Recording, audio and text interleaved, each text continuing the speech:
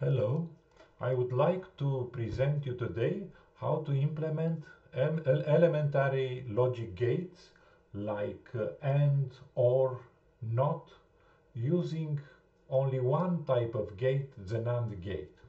The Nand gate is the opposite of the AND gate, so when I have A and B as input with 1 and 1, the result will be 0, and for all the other inputs, pairs of inputs, the result will be 1. Let's create a very small circuit using an AND gate to see the result. I will add a pin, the second pin as input, then another pin as output. I have to put it as output in here, and orientation should be west. Connect it. Then is a good idea to label A, B,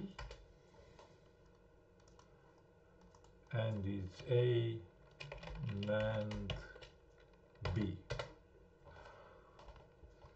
Now if I go in here and choose the finger, I can feed the circuit and change the bits and watch the result. So if I have 0 and 0, it will be 1. If I have 1 and 0 is 1. If I have 0 and 1, it's again 1. But if I have both of them 1, the result will be 0. And we can see that when A is 0 and B is 0, I have 1. And when A is 1 and B is 1, I have 0. So if I implement the next circuit with another NAND gate, and instead of using two different inputs, I'm using just one input like this and connect it like this, so I will always have the same value on the two inputs of the NAND gate, 0 or 1, but always the same. I will have to set again an output pin. It should be output, orientation to the west. Then in here the label should be A,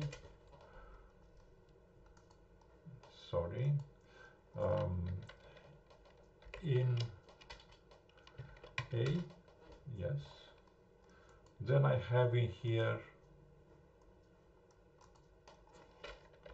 out something,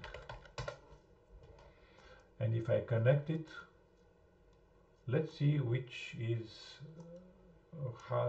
in which way behaves. I will go to simulation, and if I click on in here, if I put 1 in here, then the result is 0. If I put 0 in here, the result is 1. And what does it mean? That it really is a NOT operation. So this is the implementation of the NOT operation using an AND gate. So I will change the label to out NOT A. Okay. Then I can go to the next operation, which is A and B. And what can I see? When A is 1 and B is 1, the result is 1 in here, and for the rest is 0, the rest of the inputs. And this is the opposite as for the NAND gate. 1 and 1 results in 0, and for the rest is 1. So in fact, what I have to do to implement the A and B logic is to negate an AND operation. If I'm able to negate the AND operation, then I will get the AND operation. So I have to add a gate, and then I will add two input bits like this, connect them, then I will add another bit in here, but I know already that I have to negate the result of this NAND. But negation means to use a circuit like this as a NOT operation, so I have to add another NAND gate because I'm using only NAND gates. I'm going like this, and sorry, I have to make it output and orientation to the west, and like this. Let's label them.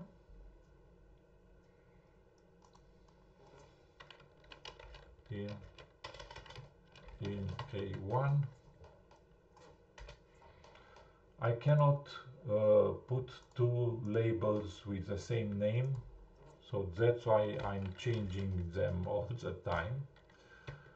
In B2, and in here is A and B. And I go to simulation, 0, 0 is 0, and then I put a 1, nothing change, is still 0. I put in here a 1, nothing change.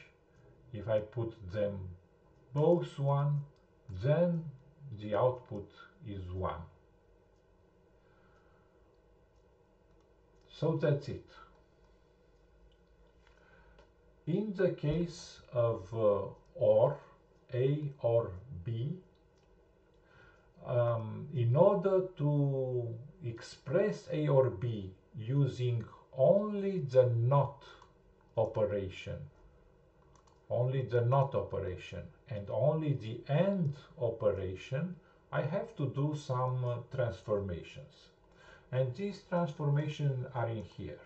So I start from A or B, then I add to the expression the negation of a negation, and the expression will stay the same. And inside of the first NOT, so I'll have the expression not A or B. Using the Morgan rules, I'm changing it to not A and not B. So I'll have not A and not B. Let's try to implement this one.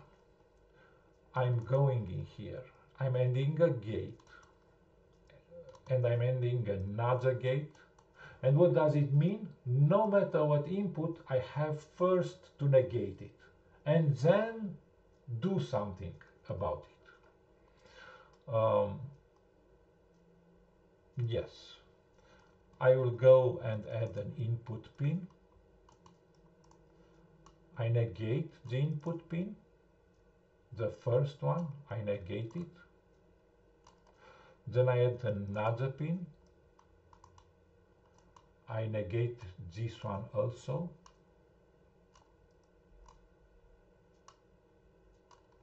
Then once I have NOT in here, I will have to implement the AND operation. The AND operation is expressed in here. So I add another NAND gate, feed the input like this. Then I have to add this part, another NAND gate.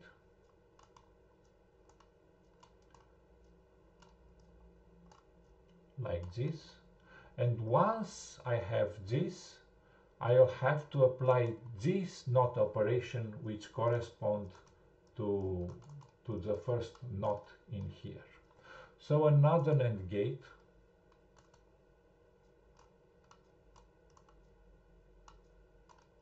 like this, and I have to add a pin, an output one, connect it, and let's simulate it. If I go like this, I click in this 0 on this pin, it will become 1. I click on this pin in here, both are 1, it is still 1. I make this pin 0, it is still 1. If I make this one 0, 0 and 0 is 0. So it's exactly, so it's an implementation of OR.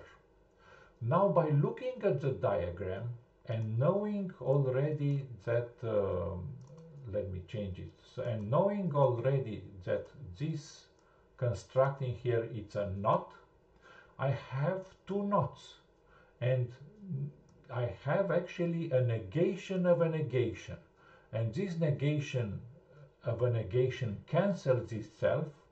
So based on this, I can simplify the diagram of an OR operation by eliminating these two gates in here. So this is what I will do. Like this. Let me delete this one also. And having this construct, which has less gates, let's see which is its behavior. If I have 0 and 0, the result is 0. If I have 1 and 0, the result is 1. If I have 1 and 1, the result is 1. And if I have 0 and 1, the result is 1. And back to 0 and 0, the result is 0. So this is a simplified expression, simplified version. Is not simplified, is, let's say, optimized version of the OR operation. And the same thing happens for the XOR operation, but in the case of XOR operation, I will have to have I will have to follow this one in here and this one in here. So the XOR operation will be 1 for the following conditions: when I have A 0, not A is 1, and B, or A is 1 and not B is 1. And this is the expression that I have in here. So not A and B, or A and not B. An implementation of this is like this. I have one input, I have a second input, I have a negation of the first input, and then another negation for the second input. Let's put it like this. Sorry. Like this, okay. So this is the negation, like this. Now this input in here is like this.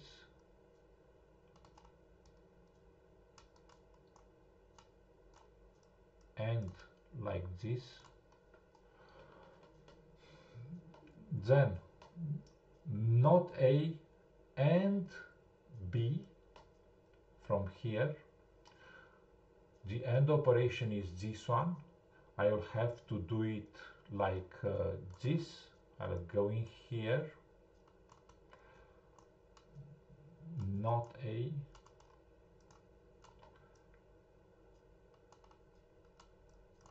and sorry, and B, and then a negation, like this.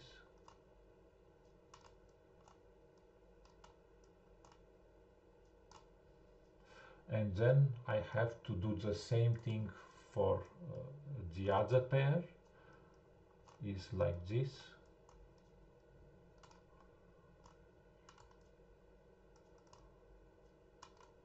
And then a negation.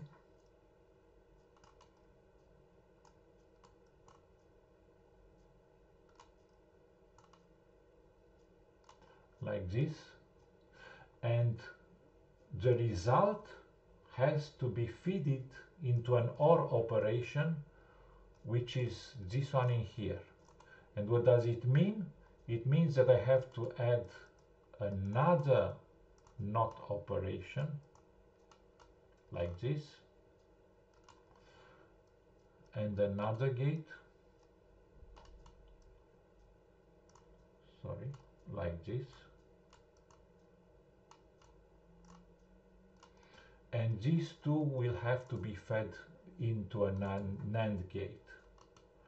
Then I will go like this, and like this, okay. And I have to add an output pin and make it output, change orientation, and do it like this, and maybe to remove this one and this one also. That's okay. And let's see what we have. If I have 0 and 0, the result is 0. If I have 1 and 0, the result is 1. If I have 1 and 1, the result is 0. And if I have 0 and 1, the result is 1. So this is the way the XOR gate works. When I have 0,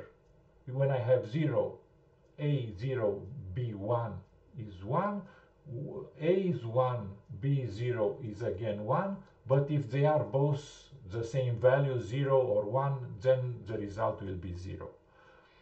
But again, I see here the negation of a negation, and these two gates cancels themselves, and also these two gates cancel themselves. So let's try to remove them and see what is happening. I will remove them, and let's move it closer like this. And again, simulation. So I have 0 and 1, the result is 1. I have 1 and 1, the result is 0. 1 and 0, 1. 0, 1, 1. 1 and 1 is 0. 0 and 0 is 0. So this again, it's a correct implementation of the XOR operation, but with less gates. Thank you very much, and have a nice day.